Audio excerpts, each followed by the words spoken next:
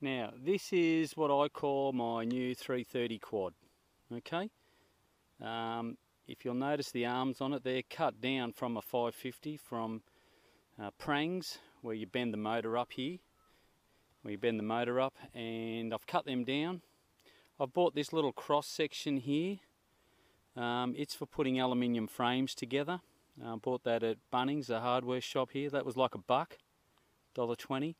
The arms, you know, well, they're recycled. Now I've got these little 24-ounce 1300 kV motors. We're running the 8-inch slow flying props, and I've got my little Turnigy 10 amp ESCs. They're programmed. They're nice. They're about $6.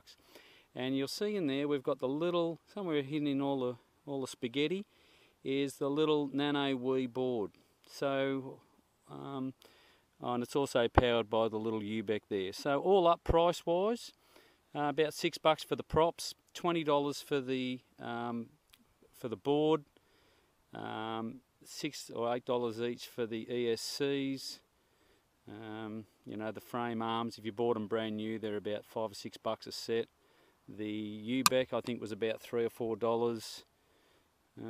What more can I say? Battery alarm thingy, look at that there, 3 green lights. And the motors there are around about $8 each. So round it off, 8, no, 16, 30, say $35 for the motors, and then another 5 for your props, that's 40, and about $30 for your ESCs, and 20 for your board. So, you know, you're looking at around about $90 less your battery. So we'll give it a whirl and see how we go, eh?